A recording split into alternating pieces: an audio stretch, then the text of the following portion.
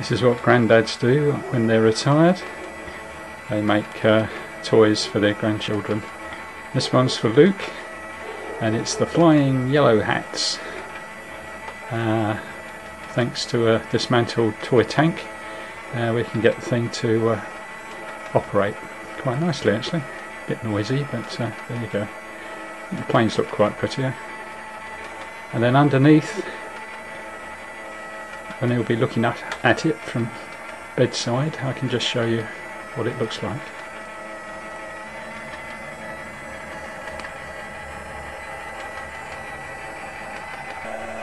Lost in space. As you can see, all the planets are there, well, some of them.